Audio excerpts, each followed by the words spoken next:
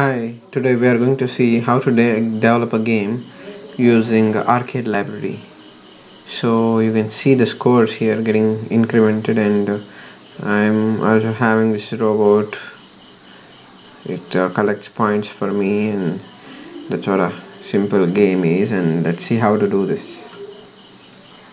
First of all, I will type Python arcade and go here, and then I'll click this link, and then in this link I'll get the link on how to install this library. So it's pip install arcade. I have already installed this. You do it in your command line terminal somewhere and get the library installed. Copy paste this, and then once you do that, then what we will do, we'll go to this arcade library. Here we have a lot of information and how it works and a lot of things. So we are basically going to develop a very simple game using this library. Let's get and develop our code. Okay, so this is the basic structure of our code.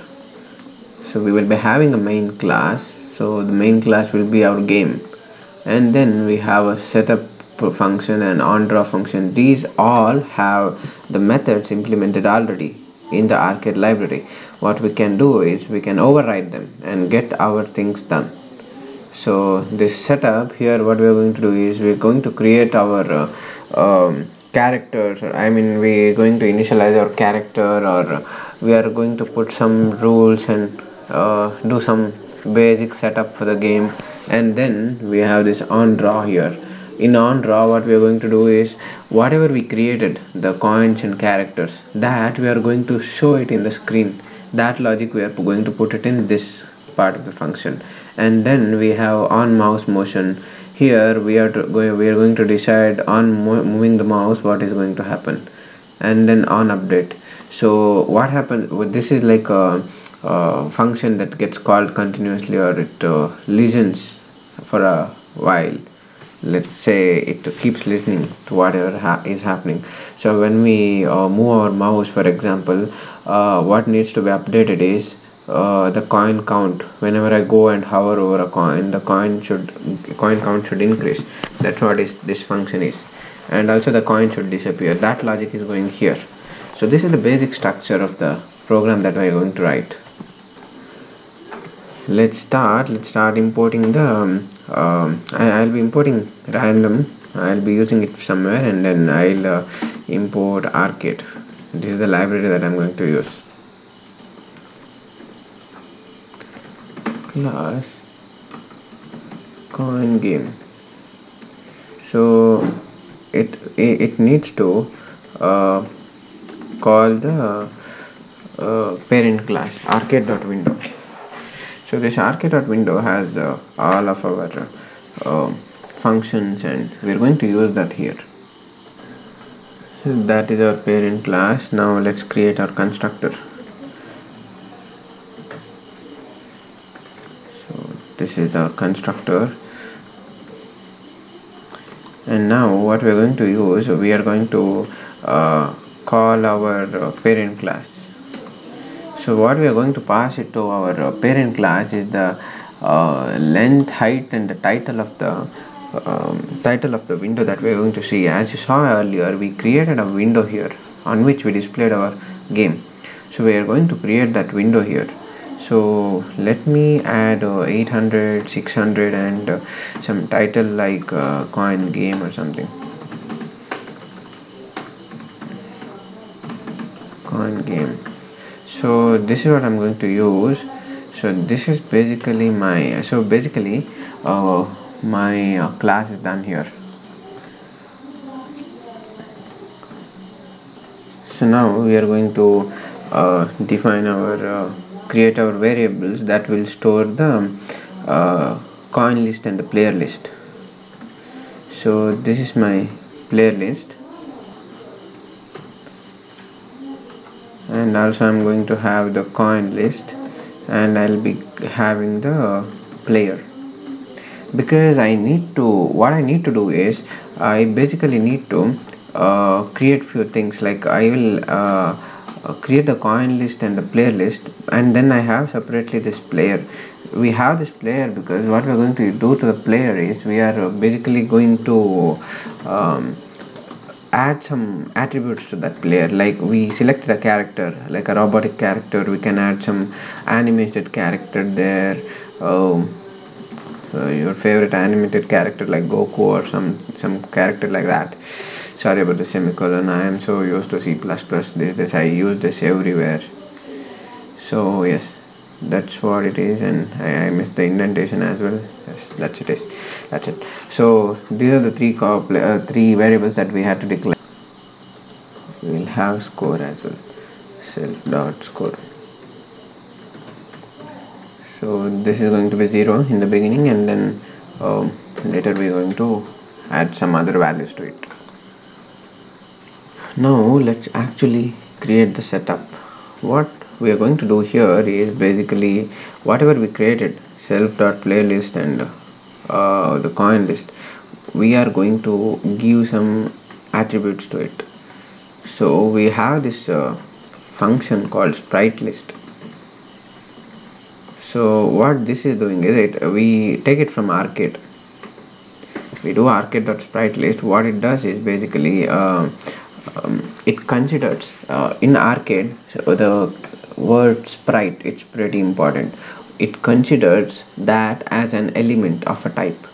That element we can color it, we can take it as an animation or something. It's mainly when you have a game, you have a character, or let's say you are playing Super Mario, so you have Mario, which is like a sprite, and you have a couple of blocks and trees and so many structures and turtles coming towards you, that every element of that, every single element is a sprite. So we're making this a sprite list. So it's a terminology. Then we will be making this coin list is equal to arcade.spritelist. So after this, what we do is let's provide some features to our player. So what we do is now we have to, here inside the sprite, we have to take an animation. So how do we take animation? So what we basically we have to assign a player to it. So that means, let's say that player can be a Mario or some other character or anything. So how do we do that is we basically go to this arcade library, and then here we have resources. Yes, resources. So here in the resources, they provide us with a lot of characters, as you can see them here. Some alien we have, and then we have this female adventurer girl, and then we have this female person and this male adventurer, and we can take any of them. So we basically have to copy this, and then paste it here, and then we have to decide what is the kind of animation that we want. So we basically want this idle, right? We don't want them to move or anything, because we just have to collect the coins. So I'm going to do this, and another parameter that we are going to add is we have to add the size of that basically. So you have this here, so we have to add this size, that scale of that. So I'll be adding let's say 0.5. That should be sufficient. So that's how we create our player. Pretty simple, right?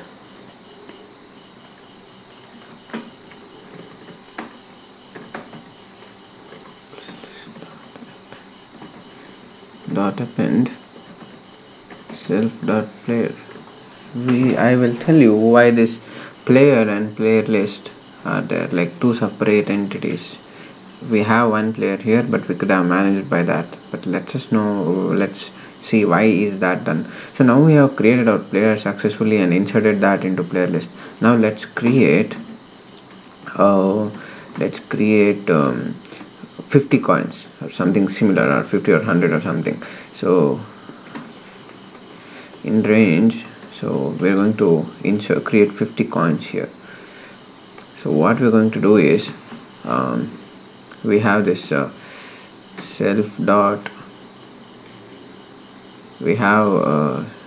self dot, oh, okay, we don't have any self dot coin, right? So okay, it's fine. Self dot coin is equal to arcade dot sprite. So we're going to insert coins here. So we're basically taking two parameters, and the size of this coin, let's say 2.25. so that's fine. But the coin icon or the animation that I'm going to add, I'm going to take it from here again. So we have this already. So let's see, I guess it should be in shapes or somewhere. Hopefully it's in shapes. Okay, this is the one.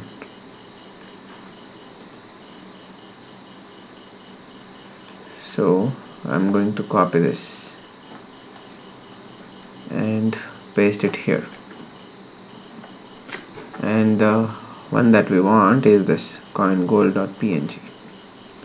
so it's basically an image. So we have this coin, so we have already created the coin that we need. So what we will be doing, we need to assign it some position in our window, right? For assigning the position, what we are going to do is we have this, what is that, we have the property. The property is let's see if we get it here. So it's something like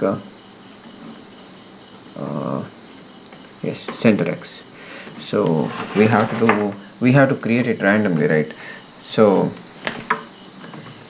rand range. So this is the width. So width of this, we are having 800. So it should get any random number between 0 to 800 and assign that to this coin. So the position of the coin will be that. So now I have to assign it some y-axis as well. So coin dot center y is equal to random dot rand range. We have the width of our window as 600. That's what we made here, right? So I can show you here. Yes, 800 is the width, 600 is the sorry about this, so it should be capital W, and see, 800 is the width and 600 is the height. So we have this. So within this height and width, we will be assigning them the random positions. So it wants to come here, somewhere like that. We'll be creating them randomly, and then now let's push them inside our coin list. So we have this coin list dot append. The item is self dot coin.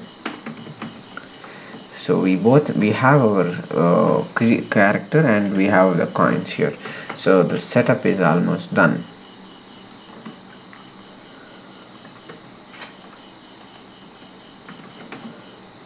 Def on draw. So basically what we do here is show whatever we want to show on the screen. So basically we do put draw in front of everything. Self dot playlist dot draw. So this is one of the things that we had to draw, and then we have this coin list that we have to draw. And then what we have, another thing is we need to show the score. Score is one thing that we need to draw, but we do not know what score contains and where we need to position them. So we are going to use one function. We'll go back to this here, the website of Arcade Academy, and we're going to go with the package API. So we need to put the score as a text field, right? So we have this draw text function. So we will be going to put some text like score, and then we'll be putting the coordinates of that and the color and the font size. So that's what we're going to do. Before that, let me declare self dot let's say this is like score. Okay, we have the score already, so let's text should be fine, and this will be score, and we'll be having this as well here. So hope the syntax is wrong. Self.score is, I think this should be fine. So this is the text that we're going to show in the screen, and this is the result that we're going to put it along with. And now let's use that function that we spoke of.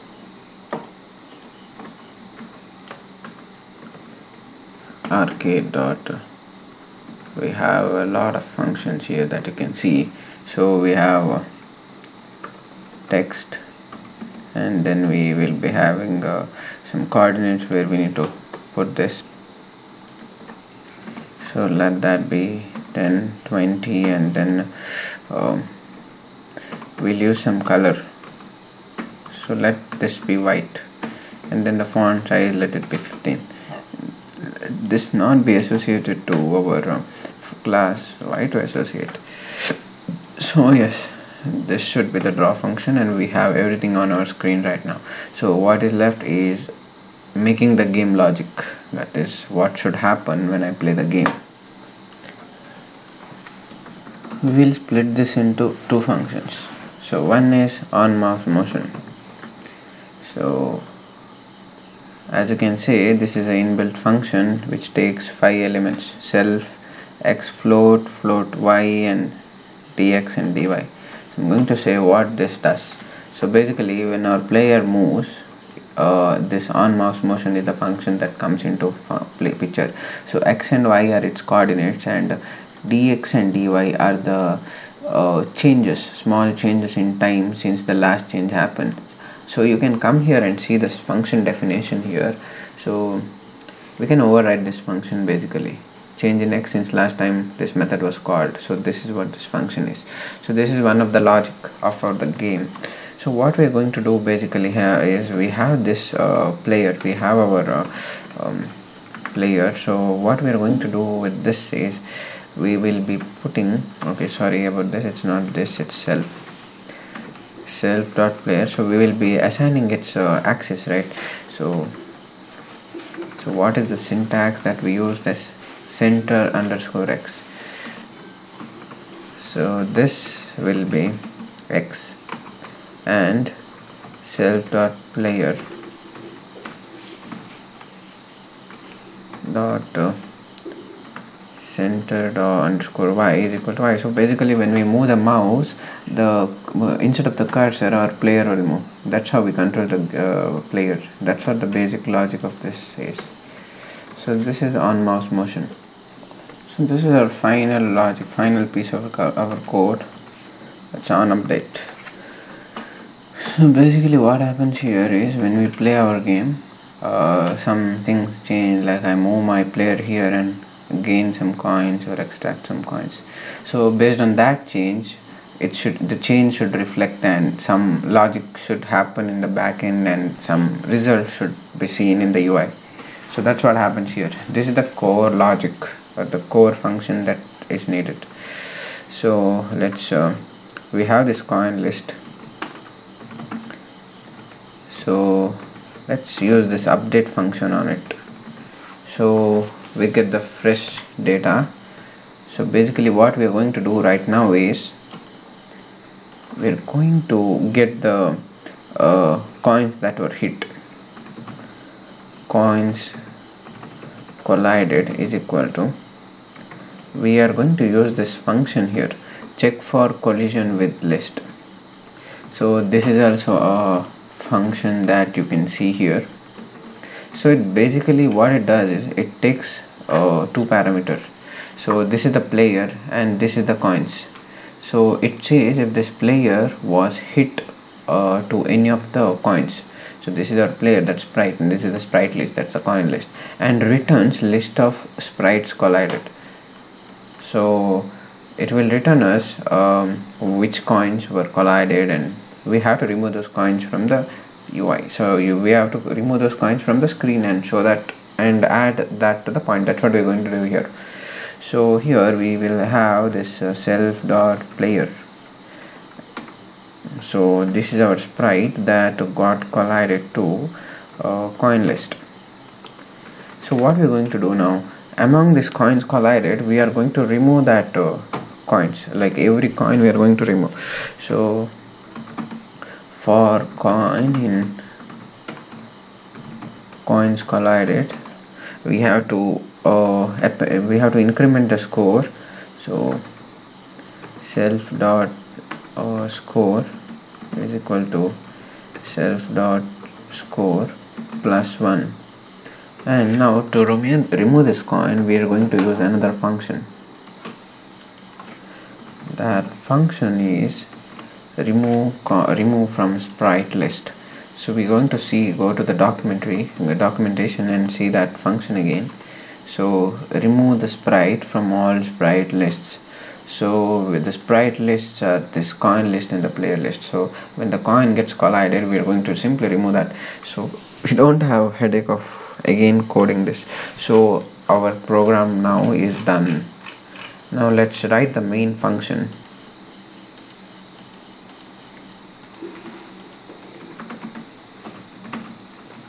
So this is the main function.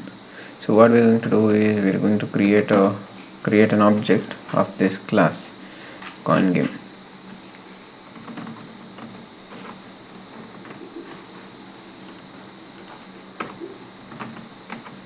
We are going to do the setup and then we are going to run the program.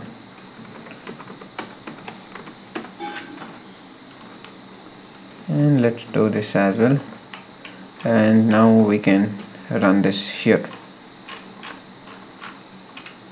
So hopefully we have not made any mistakes, that's what I believe, but let's see.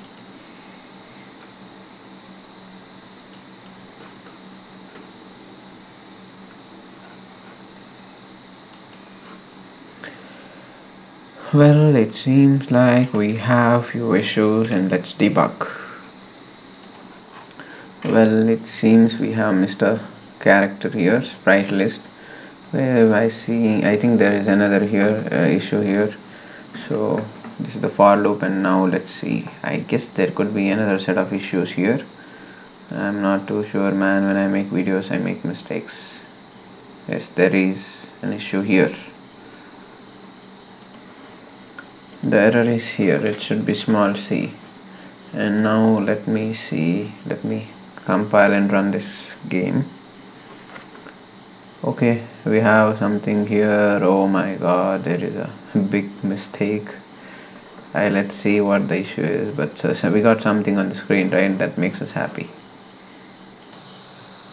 Yes, we seem to have missed an important function here. That's start render. So as you can see here, we need to set this up before we draw anything on the screen. So this is the main thing. So it's a big deal, and hopefully that should fix the issue, because okay, I think we're seeing 1 and 2, but why do we have only 2 coins instead of 50? Let's debug that too. Yes, there we go. We have the error here. So we missed the range. So we were not actually typing. We had to take 50 objects, right? But in this, for I in 0,50, it only takes 2 values. That's why 2 coins were created. But when we use a range function, it takes from 0 to 50, and that creates like 50 objects. So we're going to create 50 coins, and that's the issue.